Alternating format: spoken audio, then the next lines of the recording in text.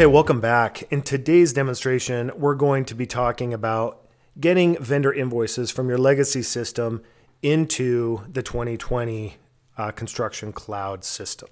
And there's really two ways of getting those invoices in. One is importing those invoices from the legacy system into 2020, and the other is manually entering those invoices from the legacy system into 2020. And today we're going to focus on importing those invoices from the old system into the new system. So this video demonstration is going to be a little bit longer than most. We want to really try to make this as easy as possible, but yet cover all the topics in detail enough for you to understand it so that you can do this effectively on your own. We're always there to help if you have any questions. So right now, let me get rid of some of these other screens that we have up here so we can just focus on this primary screen here. Okay, so we're in 2020 right now, and we're looking at the vendor invoice screen. And in order to bring that information from our legacy system, there's some critical pieces of information that we need to have on the invoices inside of 2020 to make them match up to our vendors, to match up to our projects, to our subcontracts, and to our general ledger. And all of those key elements inside of the new system need to match what they're coming from so that we have accurate reports. So first of all, obviously we have our vendor. So we need to make sure that we're specifying who that vendor is and that we're pulling the information from the vendor from our legacy system. We need to make sure we have the vendor invoice number from the legacy system, the invoice date, and the due date. And all of this should be easily exported from your legacy system. Now we have our project information. So if this invoice is project related, we obviously need to be able to associate this to that project. So we need to know what the name of the project is from the legacy system. And then we need to make sure that we have that project created in the new system. We can't import an invoice from the old system to a vendor that doesn't exist in the new system. We can't import an invoice from the old system for a project when that project doesn't exist in the new system. So it's really important that this key information exists already into 2020 before we're making that import. We can't just import and then have it work. So we have a project here that we need, and we'll select any old project. Let's select one that has some subcontracts. And this invoice also could be related to a purchase order or a subcontract. Again, those items must exist in 2020 if we're going to associate them from our legacy system into 2020. So here we'll select, we can create a new one if it doesn't already exist. But you can see, you get the idea that all of this information here, we're going to be pulling from our old system. It's really important that vendors, that projects, that subcontracts and purchase orders, that those items exist in the new system so that we can tie them together. Then obviously we have our distribution items or our line details and all the invoice items. You can see on here we have an analytic account. That would be your legacy system job cost code. We have our general ledger account. So that's our GL account from the legacy system. We have category, unit of measure. We're keeping track of retention. Again, there's a lot of things that are necessary in order for us to import invoices from the legacy system into the new system. So now what I want to do is I want to just take an example of an export of a system, export of some invoices from an old system into a new system, and just kind of show you some of the issues that are very typical that will probably occur. So now we're looking at the export from a legacy system. What I'm going to do now is I'm just going to use the default tools inside of this spreadsheet application to only show one job so that we can really focus on it. I'm going to focus on this Epic Phase 2 job here so that we can only see the details related to that. So again, this is the information we got out of our old system that we want to get into our new system here.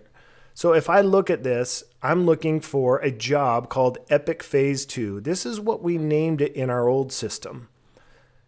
And it could be named this in our new system, and it could be named anything in our new system. And let's just take a look at the new system and see what we named it.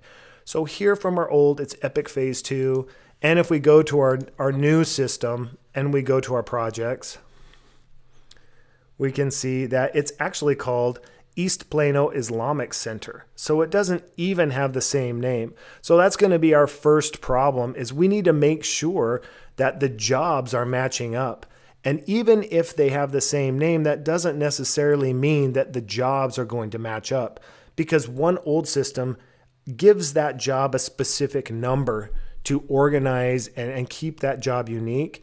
And in 2020, we're doing the same thing. We're giving the job a specific number. So what we really need to do is match up those numbers from one system to the other so that we know what job this is really supposed to go to. Now we do the same thing for our vendors and for our cost codes and for the currency and the subcontract. So when we look at this particular spreadsheet, this one's saying that we have these invoices, and some of these are for a subcontract and some of them are not for a subcontract. So this is an immediate issue that we're going to have to deal with, because it doesn't tell us which subcontract these are actually associated with. It could be in our 2020 system, if we go to subcontracts and we organize our subcontracts not by project but by vendor, and if we look through our list, if we look through our list here, we can see that we have some vendors that have multiple subcontracts here. And they could even have multiple subcontracts per job.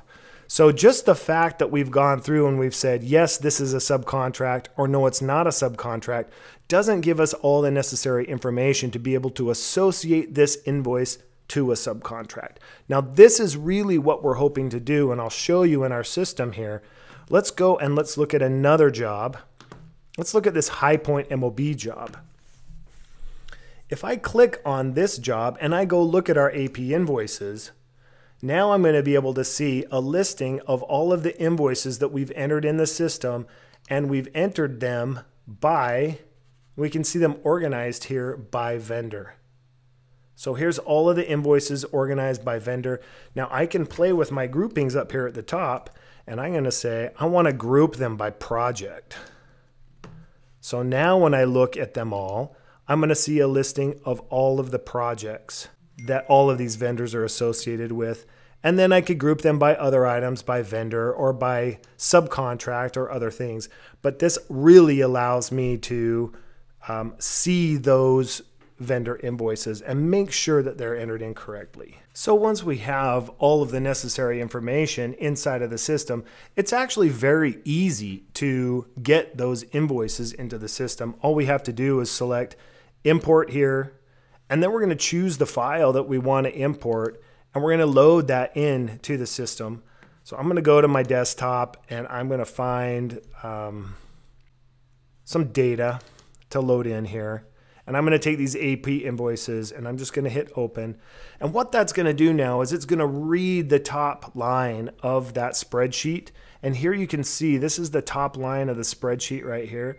And then it's going to try to associate those automatically to the fields inside of the database. You can see that it was able to pick some of them. This is the vendor, and here's the invoice date and the vendor invoice number, and some of those things it was able to pick out automatically.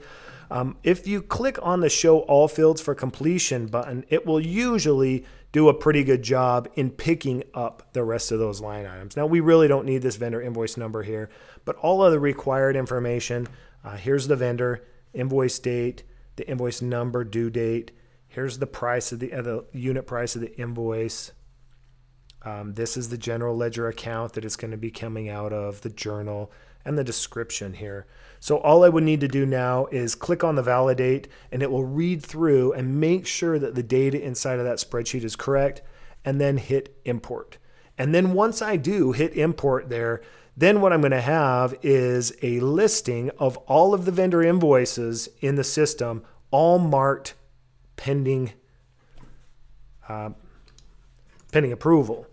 So here I'm going to look at all of the invoices, and I actually did this before I started the video, so you can see all these invoices in here, and they're all marked red, they're all pending approval. So now we can look at them, we can organize them by by vendor or by project and just make sure that everything is okay. Once these invoices look good, you can select one or all of them, click Action, and click on Confirm Draft Invoices. That is basically us saying to the system, we have looked at these, we confirmed that they look good, and we're going to go ahead and submit them. And upon submitting them, we're actually going to generate those journal entries to the system. And now they're in the system, they're complete, and they're solid. We can't make any changes to them at that point. So I hope this has been a helpful introductory video to importing AP invoices. Our next video, we're going to talk about entering those AP invoices by hand. Also a very easy process. And in this case, when we have fewer than maybe 100 or 150 invoices to enter, it's probably quicker to actually do it by hand manually than it is to go through and try to make sure that all the fields are correct and everything's in the database correct. Sometimes there's a lot of preparation involved in creating an actual import, and it's just easier to do it manually. So we look forward to having you on our next video when we show you how to enter those job invoices against projects and against subcontracts, or just entering them into the system.